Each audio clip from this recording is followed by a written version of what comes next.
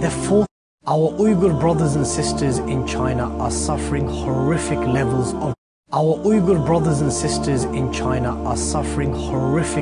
of religious persecution. They are forced to drink alcohol. They're forced to eat pork.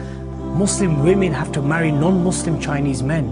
They are prevented from praying their salah, and they are forced to renounce Islam and swear allegiance to the Chinese Communist Party. What is 5 Pillars doing about this? We have delivered more than 25 lectures at universities and masajid across the UK, raising awareness about this persecution. We have posted these lectures online and they've been shared and translated in more than 10 languages. We have published more than 100 articles and videos on the plight of the Uyghur Muslims on our website, and continue to bring this gross injustice to the attention of the world. But the real question is, what have you done about this?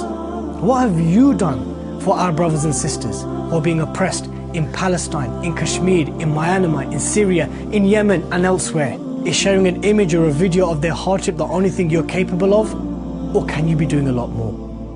I'm sure you would agree that as an ummah, we have to be smart and strategic in using the best and most effective tools that Allah has given us. Therefore, supporting qualified and experienced Muslim journalists in raising awareness about the struggle of the ummah and speaking words of truth to tyrants and oppressors in the media is an effective way which you can help.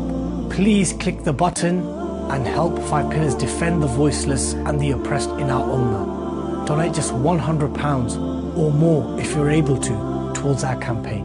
Jazakumullahu khairan. May Allah bless you in this life and the next. Oh, and don't forget to share this video, because sharing is ultimately raising awareness as well.